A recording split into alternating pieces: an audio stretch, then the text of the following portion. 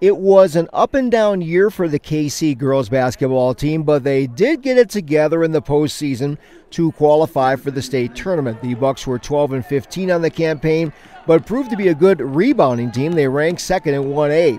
Kaycee had a strong regional tournament with a win over Lingle, an exciting 2-point win over Rock River, then a loss to Hewlett in the regional championship game.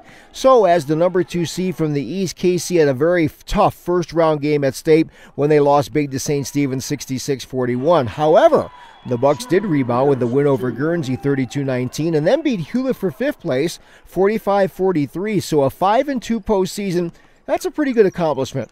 Kaycee had won all-state selection this year, and that was sophomore Madison Troll, who threw in a dozen points a game along with 9 boards per contest.